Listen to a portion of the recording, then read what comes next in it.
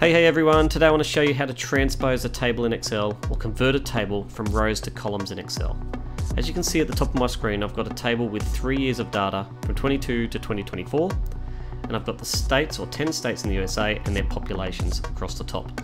But I want to transpose this table and convert it from rows to columns where the states are now down the left hand side and the dates across the top.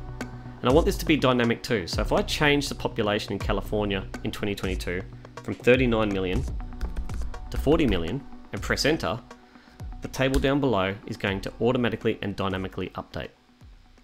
So I'm going to show you how this is done very quickly in 2 separate ways, so just pause and rewind if you need to. So let's jump to sheet 2, and the first one I'm going to show you is a copy and paste method. The second method is by using a formula.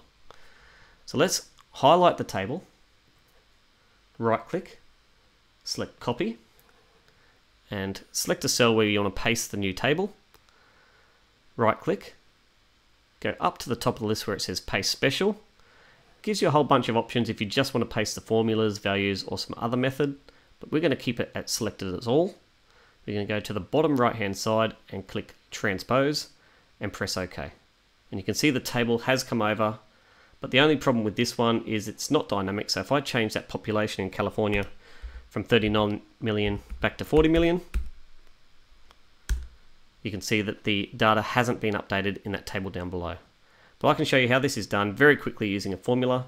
But don't forget, if you like what you see, please subscribe or click that like button. So let's go into the new cell and build this formula. Equals transpose,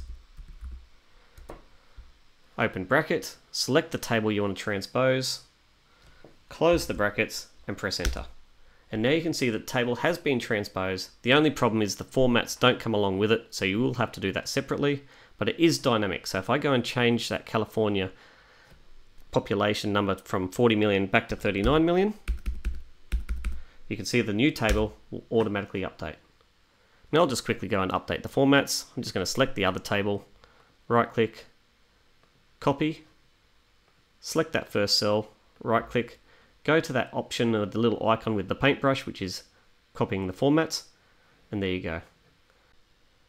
And if you want to see some other tips and tricks in Excel, check these 2 videos out.